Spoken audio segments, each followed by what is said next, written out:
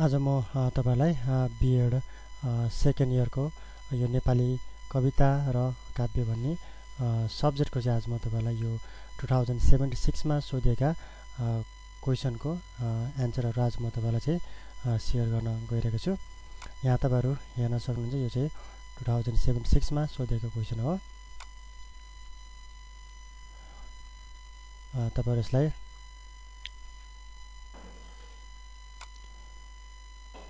यो 1 देखि तपाईहरु 4 सम्म तपाईहरु हेर्न सक्नुहुन्छ।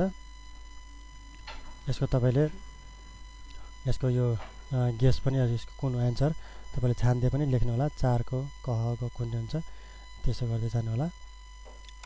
अन्तिममा क्वेशन हेर्न मिल्छ। अन्तिममा चाहिँ आन्सर हेर्न मिल्छ। त्यसैगरी यो 8 सम्म हेर्नु होला।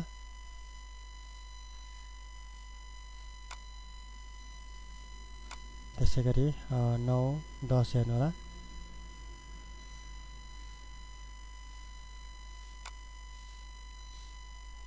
त्यसैगरी यो 13 सम्म हेर्नु होला।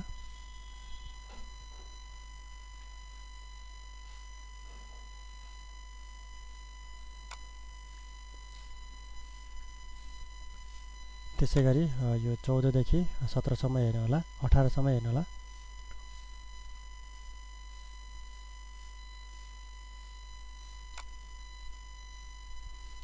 र यो चाहिँ तपाईहरुले छान्नुभएको आन्सरहरु मिलेको छ कि छैन यसमा तपाईहरु चेक गर्न सक्नुहुन्छ।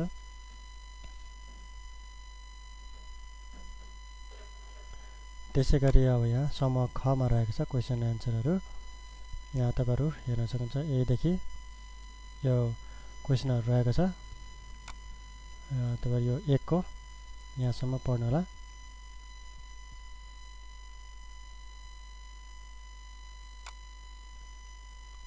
त्यसैगरी यहाँसम्म पढ्नुहोस्।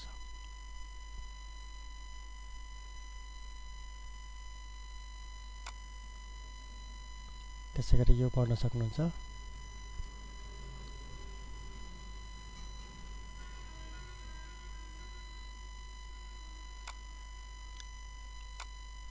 त्यसैगरी यहाँसम्म पढ्नु होला।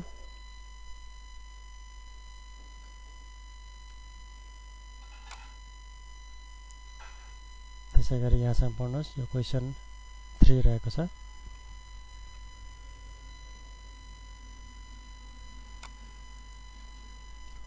त्यसैगरी यहाँसम्म पढ्नु होला।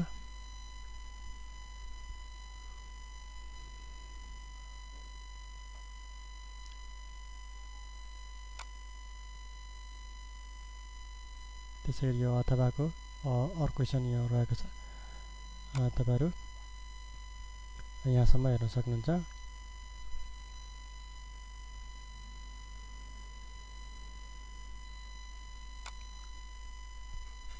त्यसैगरी यहाँसम्म पढ्नु होला।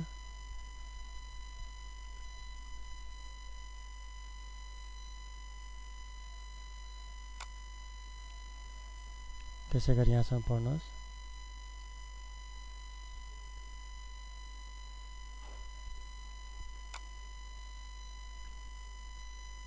त्यसैगरी यहाँसम्म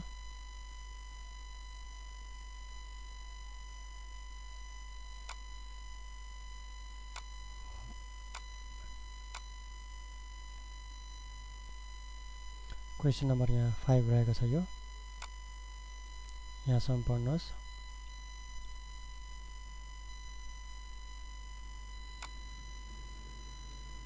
त्यसैगरी यहाँसम्म पढ्नुहोस्।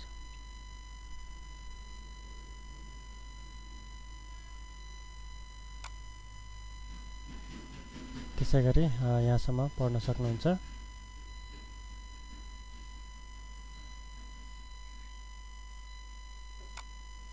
त्यसैगरी यसको तपाईहरु यहाँसम्म पढ्नुहोस्।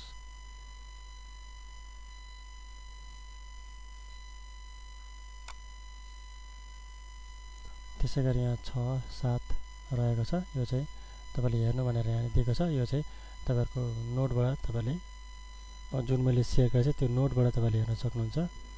6 7 त्यसपछि यहाँ हेर्न सक्नुहुन्छ यो 8 नम्बरको क्वेशन यहाँसम्म पढ्नु होला।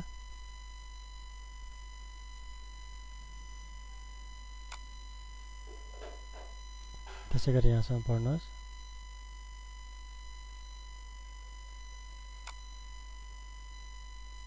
त्यसै गरी यहाँसम्म।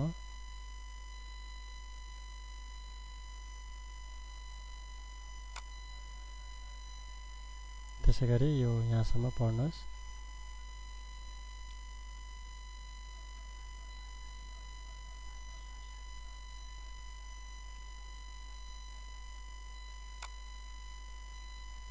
त्यसपछि यो क्वेसनहरु तपाईहरु हेर्न सक्नुहुन्छ यहाँनिर। यो 9 10 को क्वेसनहरु यिनीहरु सबै तपाईको नोटबाट हेर्न सक्नुहुन्छ अथवा म तपाईलाई यो शेयर गर्ने बेलामा यसको यो एकाइ 11 त्यसै गरी यस्तो यो रहेको छ, यो म तपाईलाई शेयर गर्ने नै छु। हुन्छ यो रहेको थियो 2076 मा सोधेको क्वेसनहरु। त्यसलाई सबै यो भएको सबै क्वेसनहरुलाई तपाईले चाहिँ प्र्याक्टिस गर्नु होला। आउँछ भने चाहिँ तपाईले प्र्याक्टिस गर्नु पर्दैन र जुन नआउने छ अलिकति नआउने छ त्यस्तोलाई तपाईले चाहिँ अलि कन्फिडेन्ट नभएको क्वेसनहरुलाई तपाईले चाहिँ प्र्याक्टिस गर्नु होला। हुन्छ आजलाई यति नै। आउने समयमा अरु बाँकी रहेको युनिटहरु अनि अरु बाँकी रहेको तपाईको स्टडी मटेरियलहरु म तपाईलाई चाहिँ शेयर गर्ने नै छु। तबसम्म मेरो भिडियोले तपाईलाई लाइक गरिदिनु होला, शेयर गरिदिनु होला तपाईको साथीहरुलाई र मेरो च्यानललाई सब्स्क्राइब गर्नु भएको छैन भने मेरो च्यानललाई सब्स्क्राइब पनि गरिदिनु होला।